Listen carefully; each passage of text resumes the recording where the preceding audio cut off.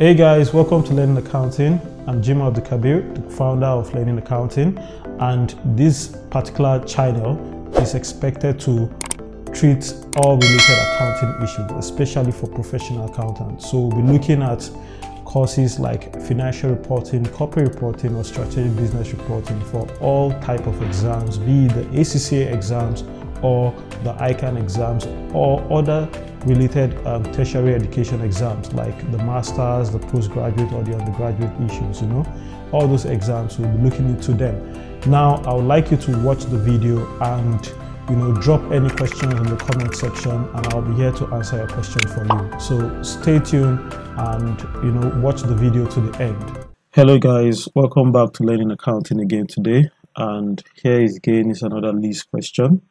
But this time around, this is an examinable style of question, and you could see it in an ACCA exam, or you could see it in an ICANN exam. But what I try to do today is to use an Excel sheet to answer the question. So it's different from using my marker and the screen to write down this thing, or putting it on Excel sheet, and you would see how simple it can get. But again, one of the interesting things I'm going to be doing here in this question, let me quickly highlight that for you guys, is that I'm going to be treating the Lease question both in advance and in IFRS, and I'm also going to be showing you guys the the extract, the profit or loss extract and the financial position extract, so that you have an idea of how to actually handle the Lease question. So let's go right into the question then.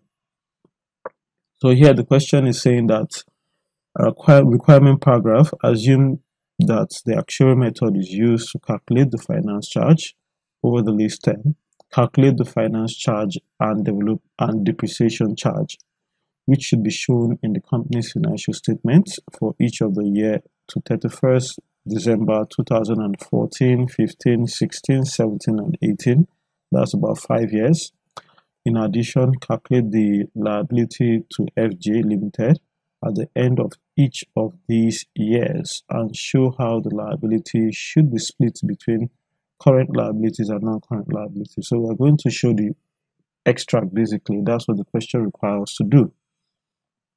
Now before then, this question, I've sort of adapted this question, and what I'm trying to do in this question is to treat it in line with IFRS 16, the new lease arrangement, in the new lease, which is the right of use asset, because the lease term is 5 years, meaning it's more than 1 year, and makes it a right of use assets. So the first thing we are going to do, as the question did not give us the information, is to calculate the PV of the future lease payment. That's the first thing we're expected to do in any lease question, to calculate the PV of the lease payment. So let me put it down here as solution. Now for those that are writing any exam that will probably need to use Excel to answer the question, of course some Excels will be limited in scope, like the ACCA Excel, so you need to know how to manage your Excel. But for me, because I'm using the main Excel, I might have to be using some shortcuts formulas to solve my own problem. Okay, so the first thing we have is the present value of the future lease payment. So that's the first thing we want to calculate, and to calculate the PV of the future lease payment, we have the first in years, we have the cash flow, that's the installment that will be paid. We have the DCF, which is the discount factor, in this case at 10%, and we have the PV. Now bear in mind, in respect to this, I'm going to treat it first of all using advance. I think that will be the first thing I'll do, using advance, then later I'll treat it again using arrays. Okay, so if it's in advance, we have 2014,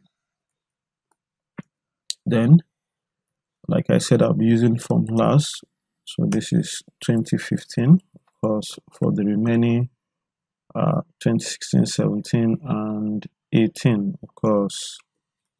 So I've done that already. Now, if it is in advance, year 1 starts from year 0, while year 0 starts with year 1.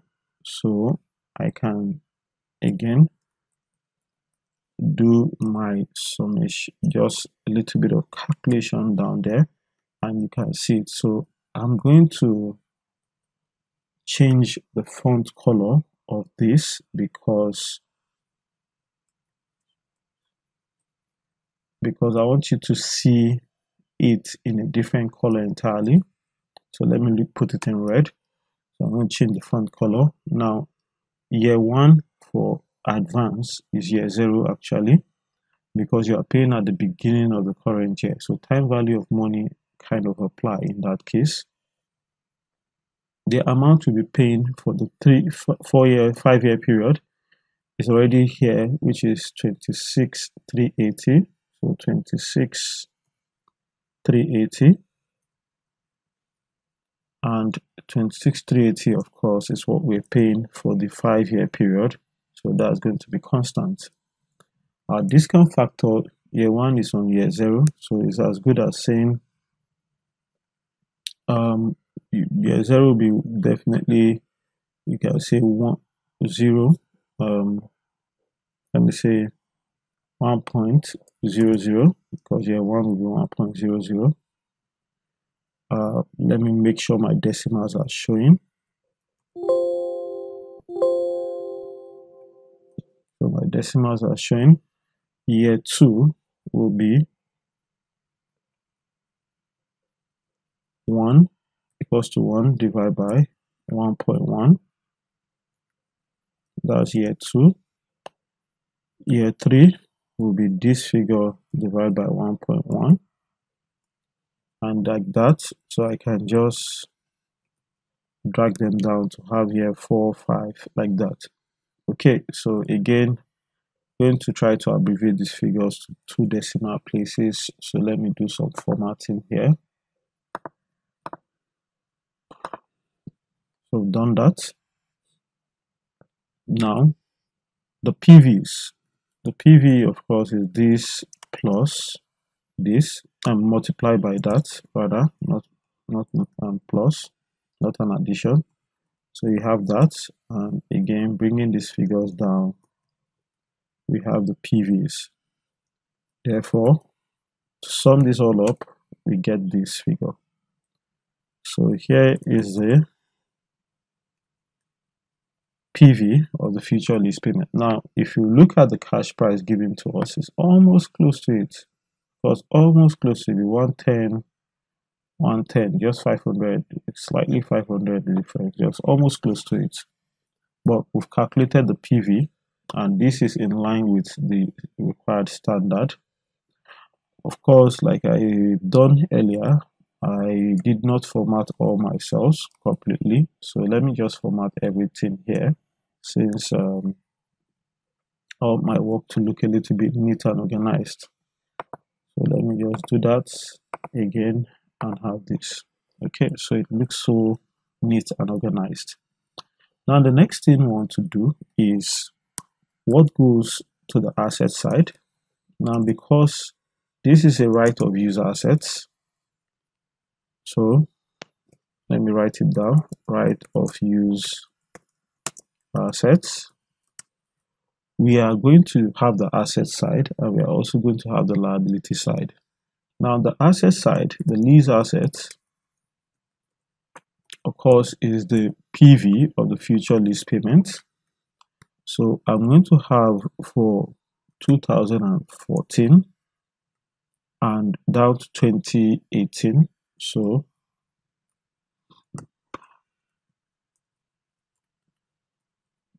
we have it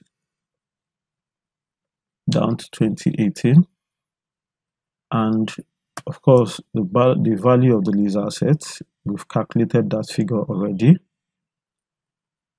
Depreciation,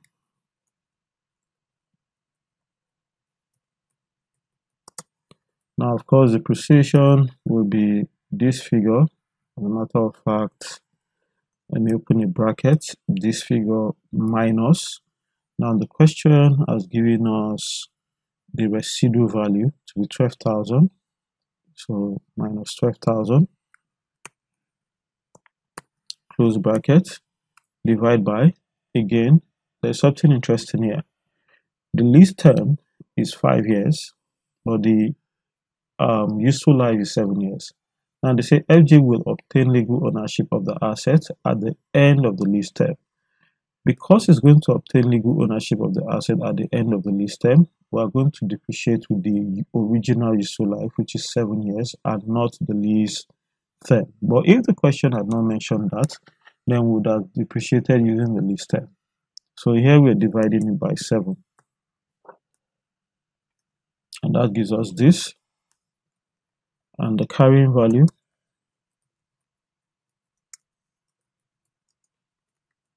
of course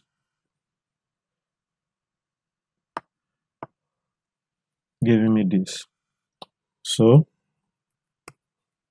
again, like I said, I'm going to do a quick formatting. Okay, so I've done the formatting. Now there's something we call the corkscrew calculation. So just bringing back the opening balance, which would be for 2015. I'm going to just repeat this figure, and because depreciation is on straight line, meaning it will be constant, and summation will remain the same, which is what we have here, of course. So now, for those using Excel, you can see how life made easy. You can just have the summation. As simple as that. So we have the asset side already. So by the side here, let me say statement of profit or loss, extract. Of course, statement of profit or loss extract, just picking 2014 again and scroll down to have the same figures, but this time around is depreciation charge I'll be having here. So for those using Excel, you could just repeat the figures as you have them. So depreciation charge is constant over the period as well.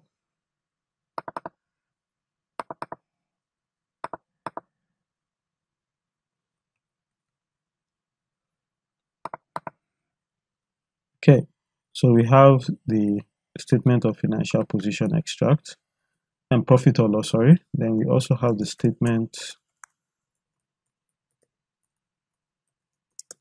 of financial position extract. And the statement of financial position extract, just pick 2014 back as it is and have it down. Then we have assets. We have lease assets. And just the carrying values again that we're going to bring in.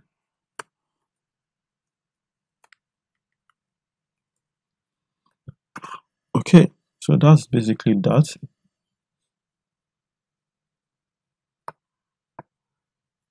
Okay, so let's come back here.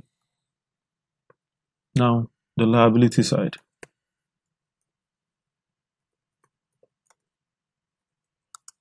Now for the liability side, we have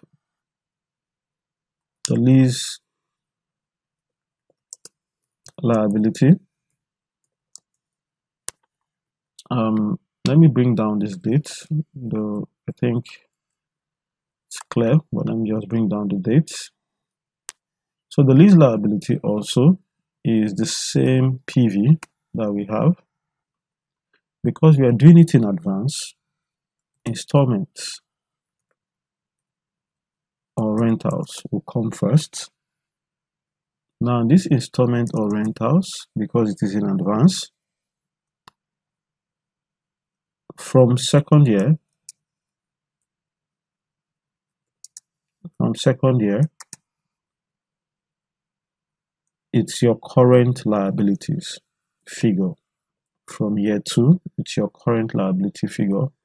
But you know, from year 1, just picking the figure. So from the second year is your current liability figure.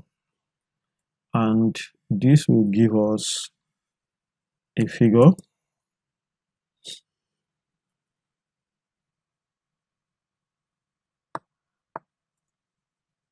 Now this figure is your long-term lease obligation, again from second year.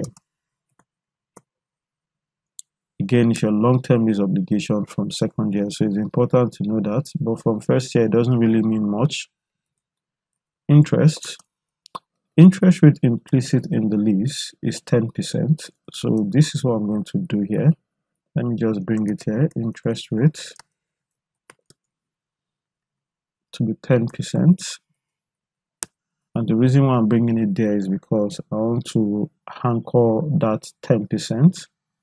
So we have this figure multiplied by 10%. And what I've done is I've anchored the cell, multiplied by 10%, as you can see, giving us that. Then we have our lease liability at the year end, of course. Lease liability balance CD. Let me use that word. Okay, so the lease liability CD, we have it to be the summation of these two figures. So we have that. Of course, let me put the double line under it. So now that we have this, we can as well make it the opening balance for 2015, because that's the opening balance, of course. Our installment is going to be constant already. Installment is constant, so let me just bring back this figure. This computation we've done already, I'll bring it back as it is. This will also come back as it is. As a matter of fact, everything else will come back as it is. So it calculated itself. Now, if we sum up, of course, to 2018 auto summation, okay, I must have mixed it up somewhere. Oh no, I've not mixed it up somewhere, because we are not supposed to have anything at the end of 2018. So in a minute, let me quickly format the cells again.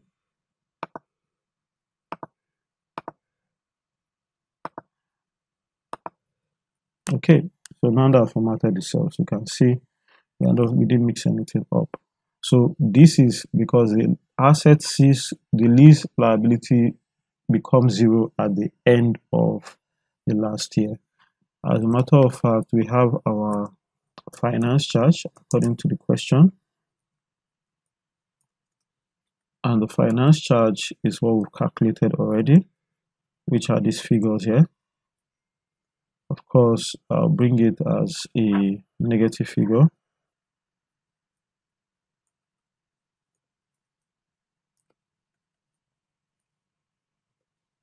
So we have it, so there is no interest to be paid in the last year. While in this case, we have our liability side, and we have the non-current liability.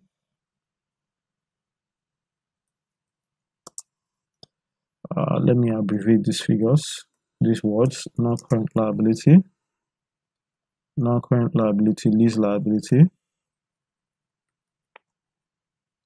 then current liability, lease liability. Okay, so like I mentioned earlier, your non-current liability starts from year 2 figure, and which is this figure we have here. So we can move down like that. Of course, nothing should be in 2017. And I said that your current liability is also your installment from year 2. Okay, again, let me remove the minus sign for this financial position extract. So this is what you get in the typical extract. This is the solution to the question. We've treated the asset side, we've treated the liability side, we've showed how it should be carried over the period when it comes to advance. Okay, so it's, of course, it might look fast the way I've done it, but it's because I've been able to use shortcuts in answering mine own. But definitely, if you're good with Excel, you should also be able to do this calculation yourself. Now, on the other hand, if we are going to treat it in arrears, like I said, using the same information, the solution now in arrears.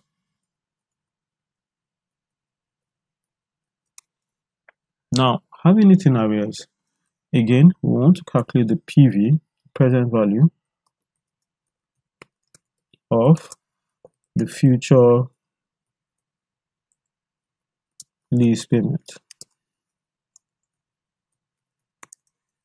Now, to calculate the PV of the future lease payment in the case of this, we have, again, 2014 plus 1, and I bring it down to get 2017, 2018, like that. Don't forget, okay, I think I need a line here, so this I'll call it years. I have my cash flow.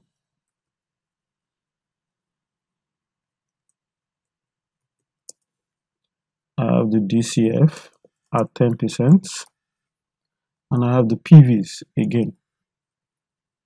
Now, but for this one, in this case, year 1 is year 1, year 2 will be year 2, year 3 will be year 3, and so on and so forth. So year 1 is year 1, year 2 is year 2, year 3 is year 3, and so on and so forth, like I mentioned already. The PV and the cash flow, sorry, the figure is 26,380 as we have it, remains the same.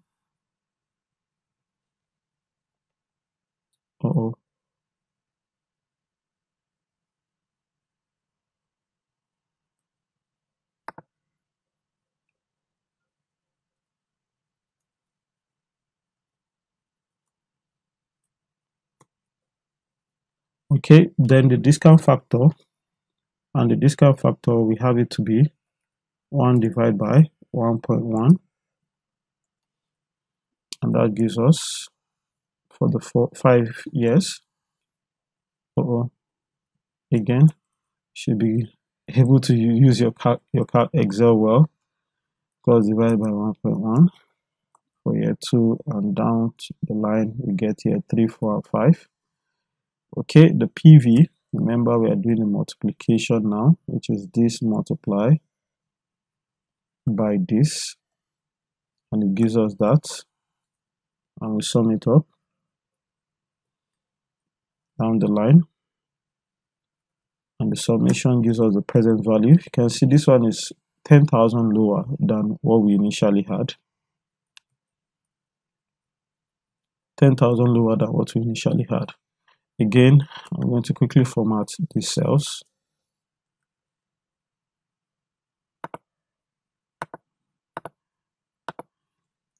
So it looks neat. Now I've achieved that. The next thing is the asset side, again, just like we did. So we have the assets, and like I said, it's a right of use asset.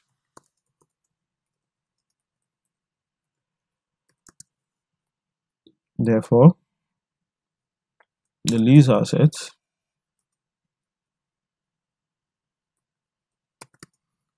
because let me just pick down the dates I've already used there so that I don't waste my time calculating it all over again.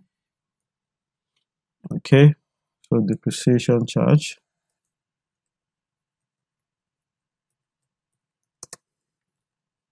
the value of the lease assets, we have it to be this figure today, and it's going to be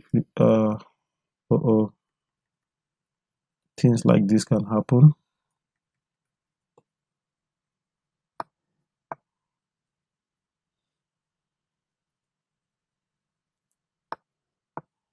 Okay, so depreciation will be open bracket this minus residual value, which is 12,000, close bracket, divide by 7 again, because that's the useful life, since they are retaining the asset at the end of the lease period. That gives us this, and the carrying value,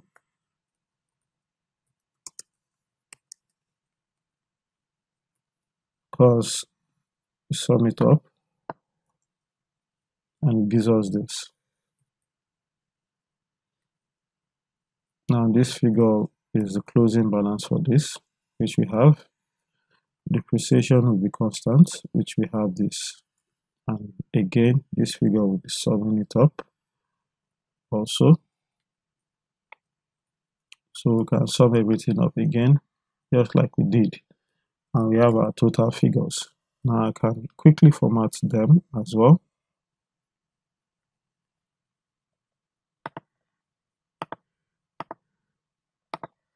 So that my workings look neat. So I have that. Same thing we've done just now, we're doing again. So the statement, probably I should just pick the information from up so that I don't waste my time. We have the statement of profit or loss extract. Let me also pick this figure as well. We have 2005 extract. So statement of profit or loss extract. We've picked it out. As a matter of fact, let me see if I go down a little with this. I should get other information.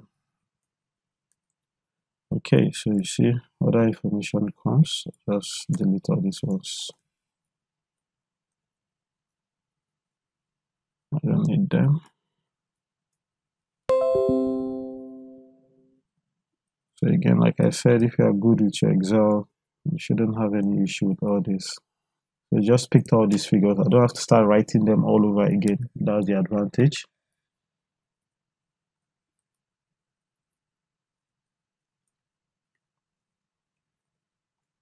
Okay, so we have that.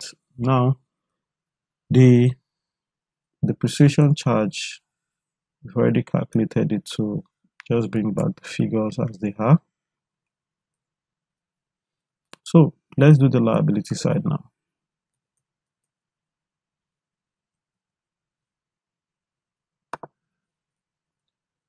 So for the liability side, when it comes to arrears, it's a different thing entirely. Now, why I said it's a different thing entirely is that, quickly, let me pick the dates. In the case of the liability, interest comes first before installment. So interest rate is still 10%. But like I said, interest comes first before installment. So interest, and the interest will be 10,000 multiplied by, of course, 10%. So we have that figure. Then we also have installment. An installment figure, we have it again to be this figure here, which will then give us the lease liability at the year end.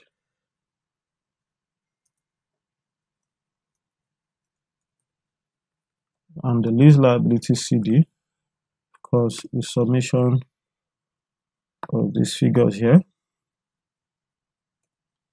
which gives us this. Now, the difference is that in the case of this one, the lease liability is your long-term lease obligation. Long-term lease obligation from year 2. Long-term lease obligation from year 2.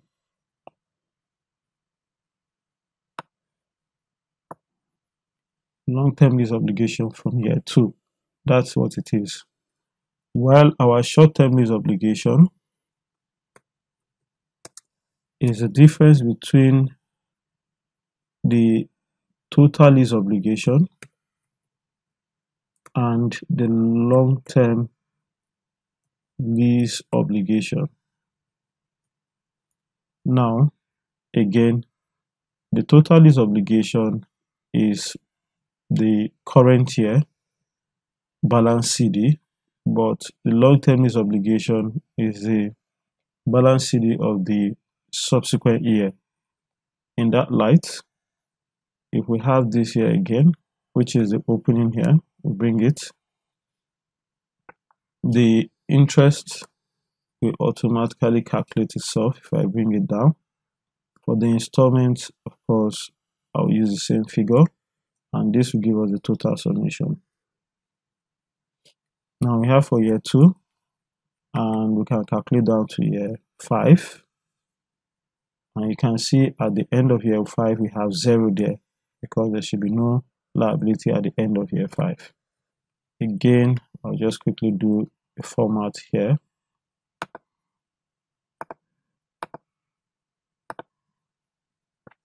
So that my work can look neat.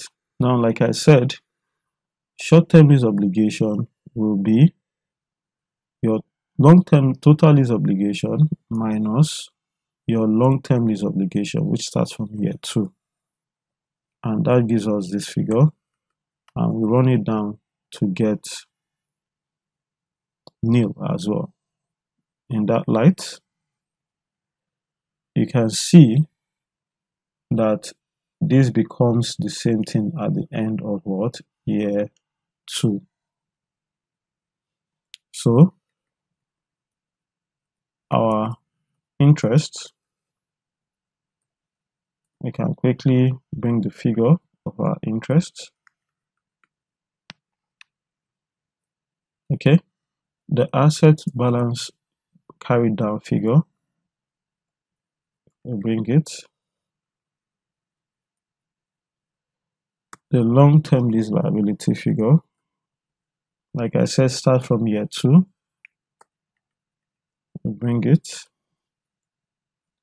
And the short-term lease liability figure,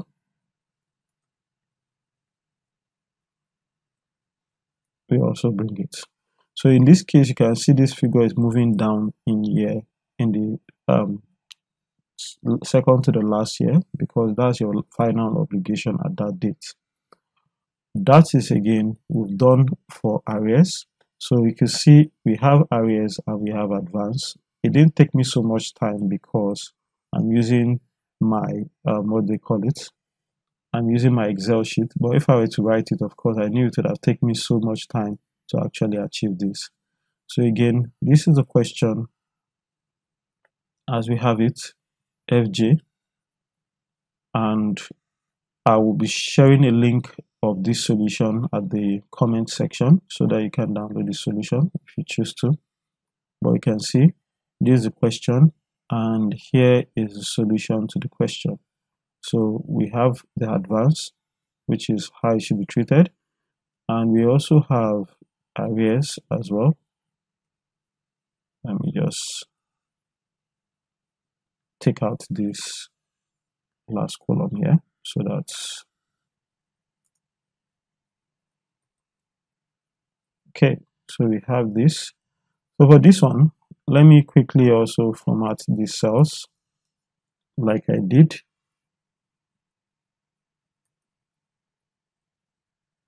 Make it red. Okay, so I've done that.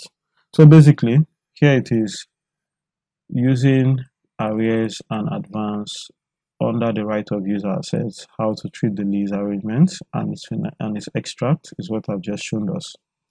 Okay guys, I hope you'll be able to take your time to watch the video over and over again to understand it. I'm sure you have difficulty understanding it. And again, this is Learning Accounting. I'll see you guys again in another session. Do have a wonderful day. Now that you're done watching the video, I'm sure it was insightful and it was educational. Make sure you subscribe on our YouTube channel and like our videos, and also share these videos with other friends who might likely have the same exam as you. And I'm sure we'll be seeing again in another session. This is Learning Accounting.